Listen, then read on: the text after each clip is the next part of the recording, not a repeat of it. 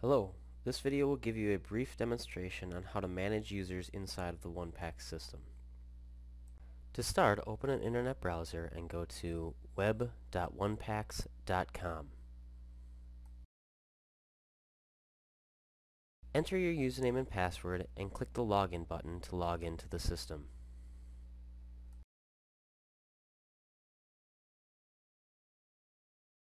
Click on the Admin menu followed by the Users menu to open the user management screens. A list of users that you can manage will be shown. We recommend that new users request an account that you may then approve. To start this process, click on the down arrow by the Add button. Click on the Generate Account Invite URL to show a link that you can copy and paste and send to another user to request an account. Click the Close button to return to the user list. You can also select the option to invite a new user from email. This will include the account request link inside of the message. Add the new user's email address to the To section, and if necessary, add your own email address to the BCC section to blind copy yourself.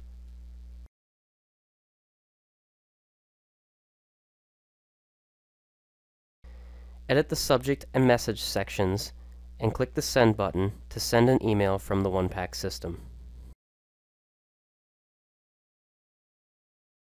When the user receives and clicks on the link, it'll open up a form where they can request a new account. Fill out the required information and click on the Request Account button. After the user completes the form, you'll see a new account request on the user management page. Click on the tab to open up the account requests. Select a user and use the Approve or Delete buttons to either approve or deny a user request. When you click Approve, a new form will be populated with the information that the user provided. Verify the information provided and select a user type.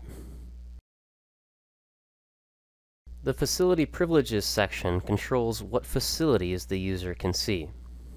Make sure that View is selected for any facilities that the user should have access to. You can use the checkboxes on the left to select multiple facilities and the View and None buttons to quickly assign multiple facilities to the user. Use the Permission Set selection to quickly assign permissions to this user. You can select an individual permission and use the arrows to fine-tune the selection for the user. Click on the Access tab to restrict this user from seeing studies beyond just the facility. Select the Use Custom Filter and then edit the filter according to what you need. For example, we might restrict a referring physician account to only be able to see studies that they refer.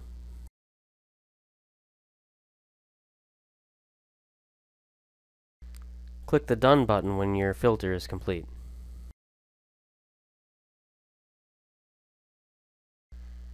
Review all of your settings and click the Save button to create the new user.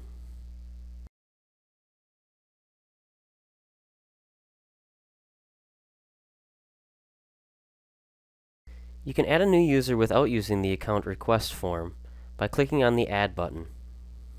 Fill in the required information and click the Save button to create the new user. When using this method, a temporary password will be emailed to the user. This temporary password will need to be changed after first login. You can use the toolbar to edit a user, log in as a user, or to change a user password. You can select a user and use the buttons at the bottom to also manage users. Use the Delete button to delete a user. Some users cannot be deleted, and thus should be deactivated instead. Deactivated users will no longer be able to log in to the system. You can use the area at the top of the screen to filter for a user.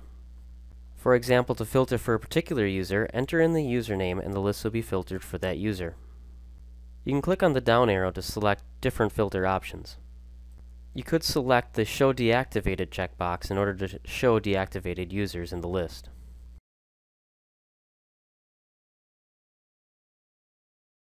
Sorting is also available by clicking on the column header. More help on user management is available under the Help menu. Click the Online Documentation option and find the Managing Users section of the Help documentation.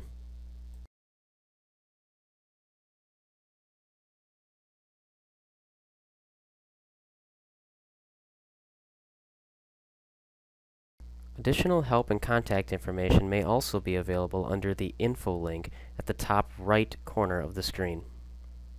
We recommend that each user has their own user ID, as some medical privacy regulation boards, such as HIPAA in the US, require individual accounts. This concludes this brief tutorial on user management. More help and documentation is given at the listed website.